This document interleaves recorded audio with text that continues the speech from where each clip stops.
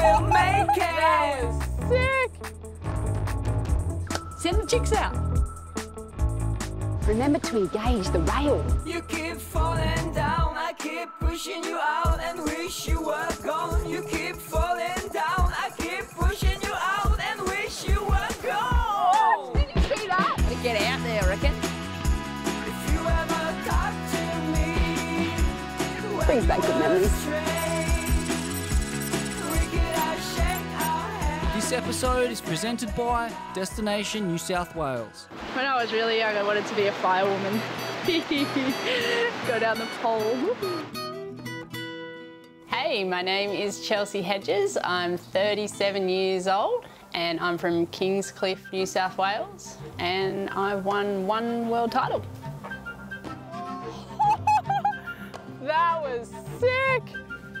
Oh, let's go. We're on. Wow.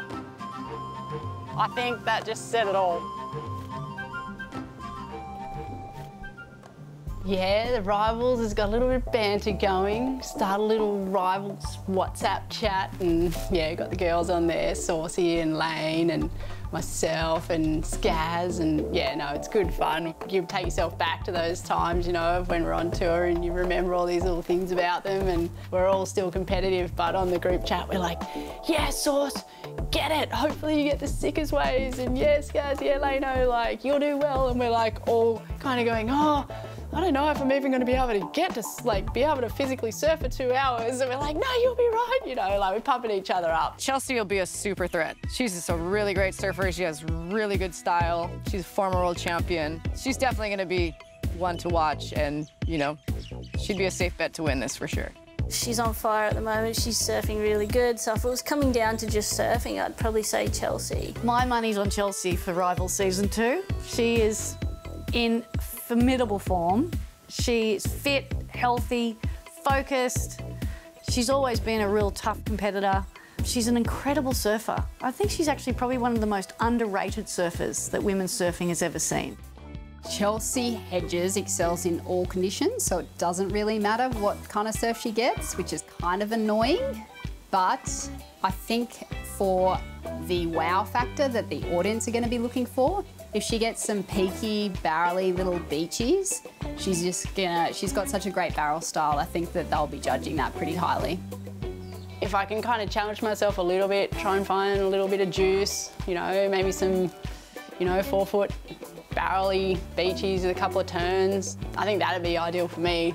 Always want to challenge myself a little bit and try and make people go, oh, wow, that wave was sick. Maybe I might be on it, maybe I won't. But that was a good wave.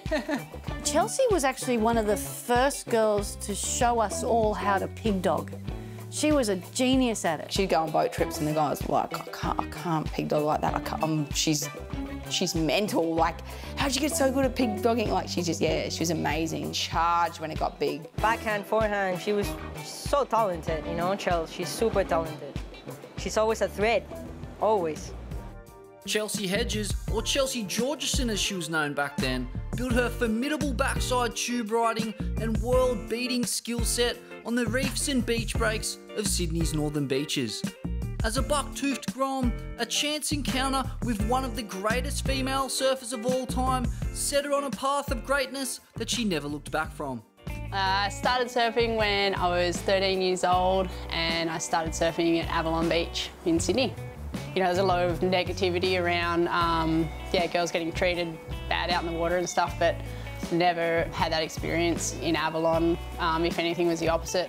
You know, you had to start your way up, you had to be respectful, and there was no way you're going to get the best wave out North Ave on a good day, that's for sure, but, you know, you learn to respect your elders and wait your turn, and it's super easy and super fun to grow up in Ave. No complaints there at all.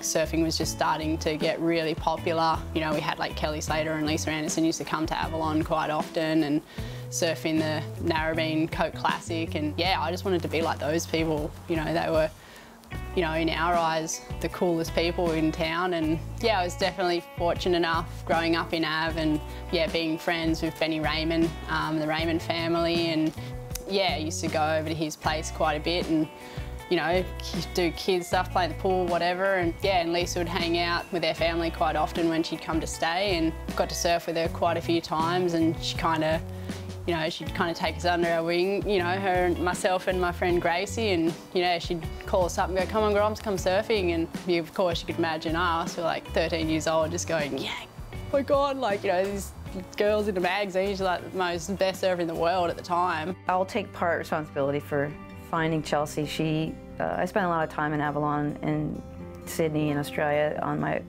times off and when I was on the Australia leg. And she was probably 11, 12, and surfed with one of her best friends who was also good. So there's these two girls, and then it was unusual to see girls that young like surfing waves, like riding them and doing good turns and stuff. So you know, I took notice right away, and I just mentioned to the team guy in Australia for Quicksilver to maybe give them some stuff, like product. Like, that girl looks like she surfs pretty good. Give her a wetsuit, like, you know, give her some free stuff, she'll be happy. Yeah, it kind of took off from there. Got some stickers and little goodie bag and Weddies, and yeah, really, really thankful to Lise, yeah, for doing that, and just, yeah, right spot at the right time, I suppose. And yeah, when I was a grommet, as soon as I saw Lisa and her surfing, and definitely wanted to win a world title, but also just wanted to influence other surfers and like just be the best surfer in the world and make people turn their head and go, oh, wow, that girl surfs super good, you know. But definitely once I started doing comps was, yeah, for sure to win a world title. After the break, we take a deep dive into Chelsea's short but spectacular World Tour career.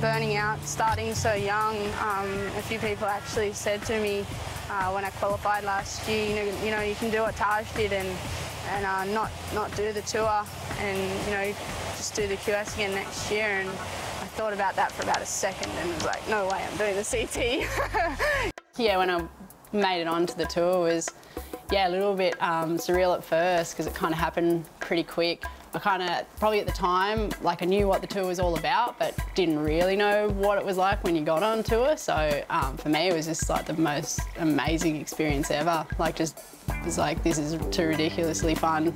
She was like on her game all the time. Really progressive surfer, just really good maneuvers, solid. Yeah, I did not like when she came on tour.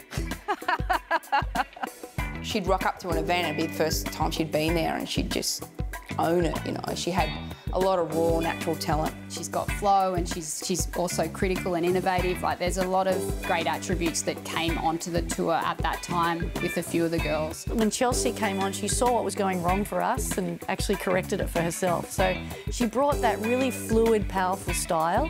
She's got the, you know, that kind of close stance and beautiful flow of Parko, and then the absolute power and force of someone like Oki. She for sure has one of the best styles I've seen in a women's surfer in a long time. She reminds me a lot of like Luke Egan and Rob Machado, kind of, with the way her stance is, with the flow of her surfing. Chelsea set women's surfing ablaze just with her amazing effervescence and passion for surfing, and also ability to win and be the best in the world. You know, everyone had their weak side.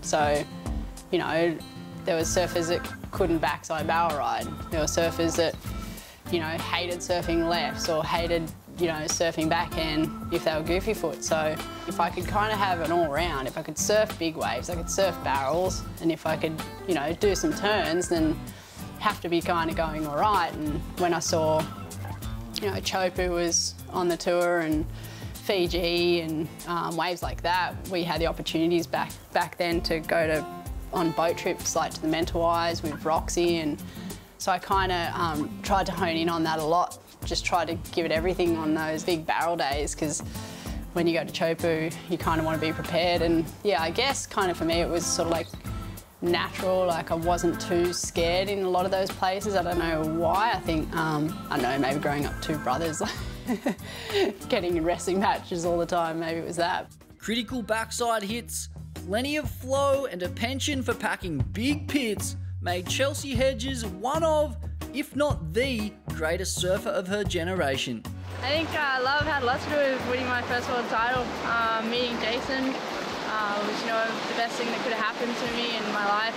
You know, he gave me a lot of confidence personally, and you know, I think with confidence you can pretty much achieve anything. Winning the world title, obviously, it's that feeling you just, you know, as good as, you can't really explain it.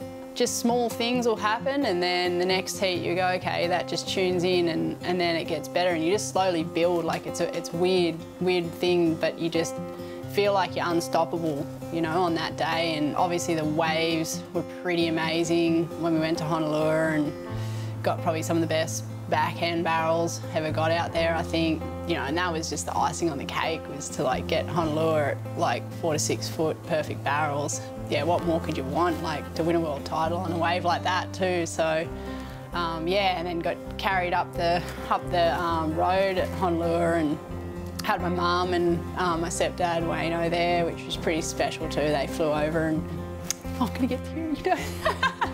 No, wait. No, so much fun. Like, honestly, it's just such an amazing experience, and yeah, something I'll never forget, for sure. She was, you know, just surfing like some of the best I've ever seen her surf in Hawaii that year, so she was definitely deserving of the world title. The moment in Hawaii when she did win was really emotional, and yeah, all of us were so proud and so happy for her. We know that she worked really hard and that she just loves surfing so much, and I think just the passion and energy she puts into that, it was great to see the reward come out as a world champ.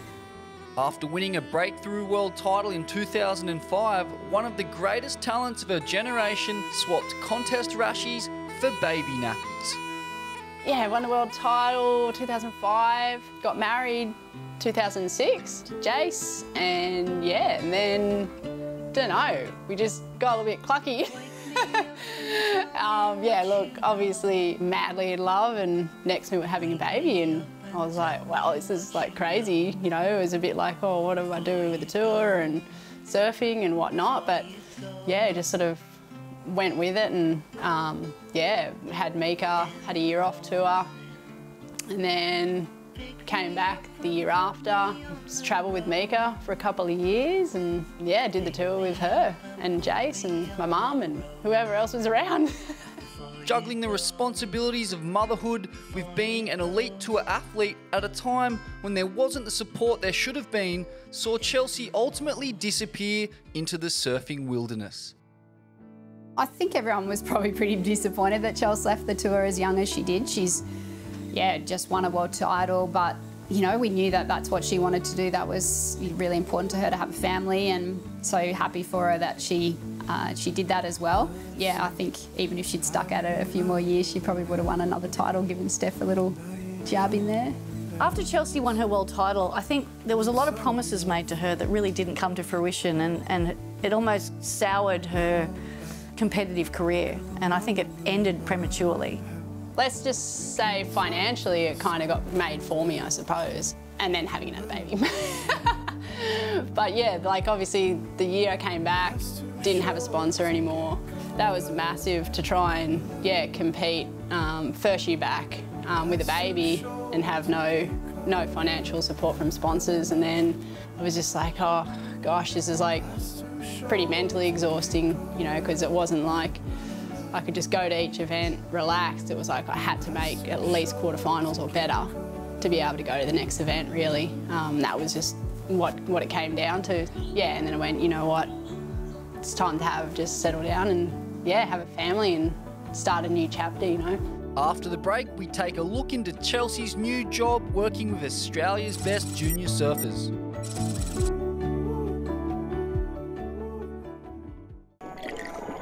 I'm the girl.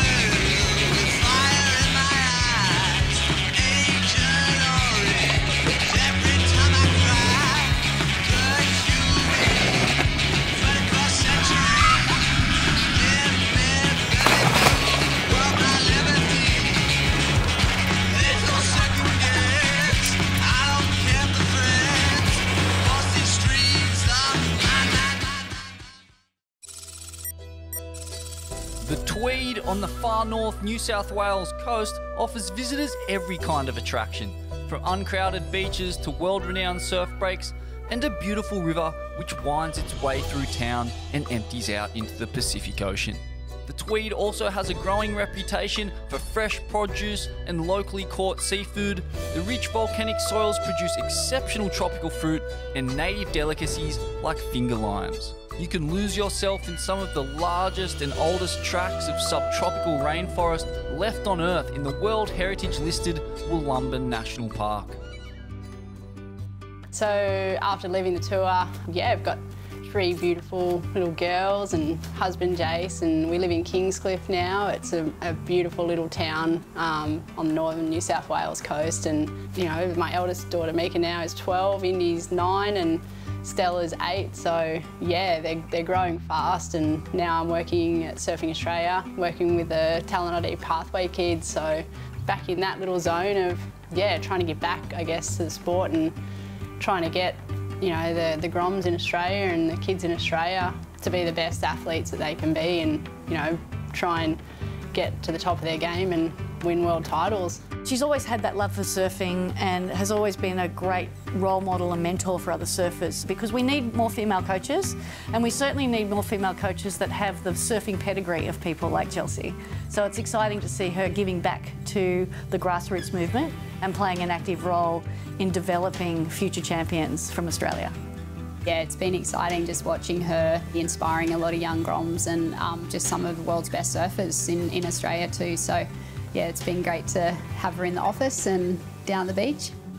As a coach, just to see their focus and see where their head's at before they paddle out, what things are popping up in their mind, it really shows not only their strengths but their weaknesses. And as coaches, that stuff is really important for us to know where we can help the kids, what we can work on with them basically, and better them as athletes and as human beings. You know, it's a real credit to Chelsea because she's got so much information and so much skill and experience to pass on to the younger girls. They're very lucky to have that with her living close to there and being able to get that position now. It's going to be an amazing thing for the girls that she's going to be getting to coach down there. Every day I go to work, I pinch myself because I'm like, you know, this is too good. This is the best job in the world, you know. I thought surfing was the best job in the world, and yeah, this is pretty amazing to be on the other side of it now, and yeah, hopefully helping these athletes, in their journey and become the best in the world. Yeah. After the break, it's finally time for Chelsea to hit the water for her rivals heat.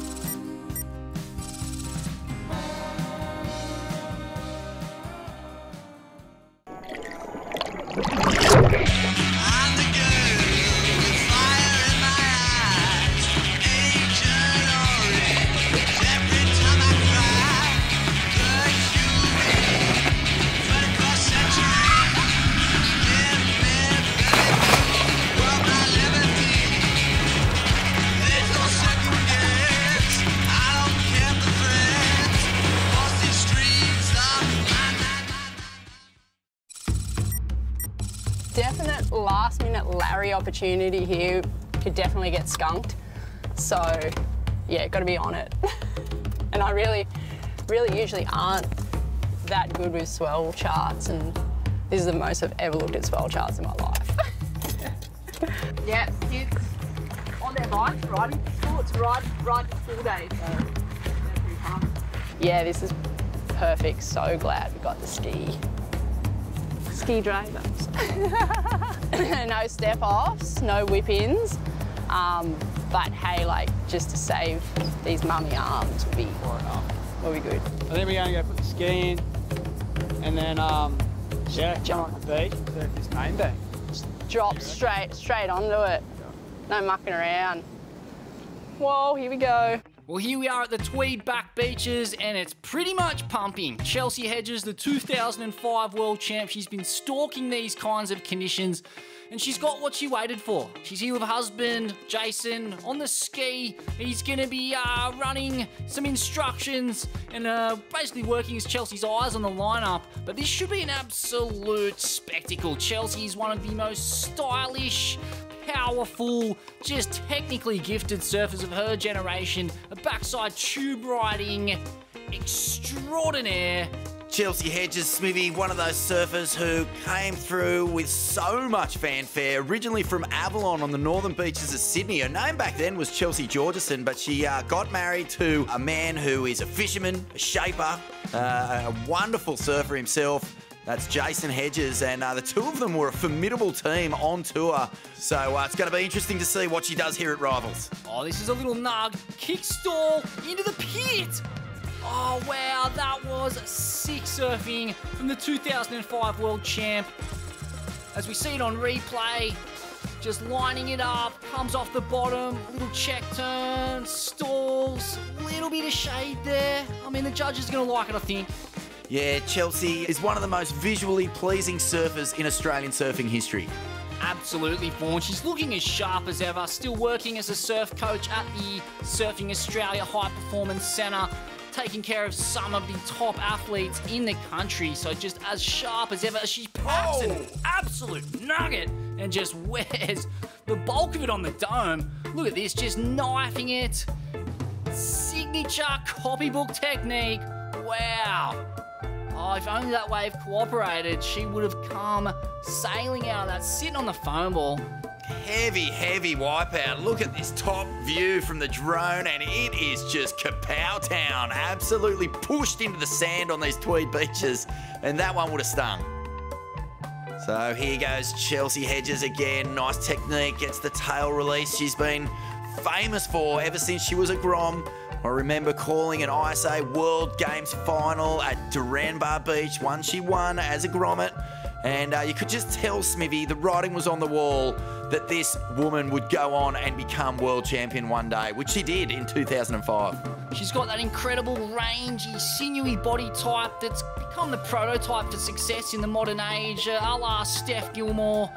Really just fits her body into the curve of the wave perfectly, generates so much power, and just great technique, Vaughan.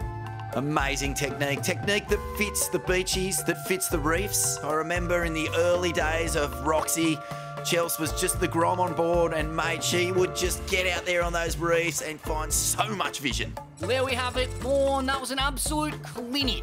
I loved it every moment. Chelsea Hedges just looking razor sharp, fitting her body to the curve of the wave, slashing, whacking, floating, and packing a couple of nuggets. Couldn't agree more, Smithy. And if there's one takeaway from this great Rivals heat of Chelsea Hedges, it's that we need to see more of her in the future. So funny when you think you got too much, think, got so much time, you know, and the weeks go by and all of a sudden you're like, oh my God, I've got like 2 weeks to do it. Obviously you want to wait for the best swells to come through, and yeah, definitely left it to the last minute. I don't know, you know, there's like a good swell. I'd rather do that, you know, get a bit rumbled and tumbled and go for it sort of thing, rather than go and surf 2 foot beachy, you know what I mean? Yeah, got to ski, you got to use it. Next week on Rivals, we head to the Sunshine Coast of Queensland for a look at Serena Brook. You got to push the limits a little bit, like, you know, saucy, come on, tea tree.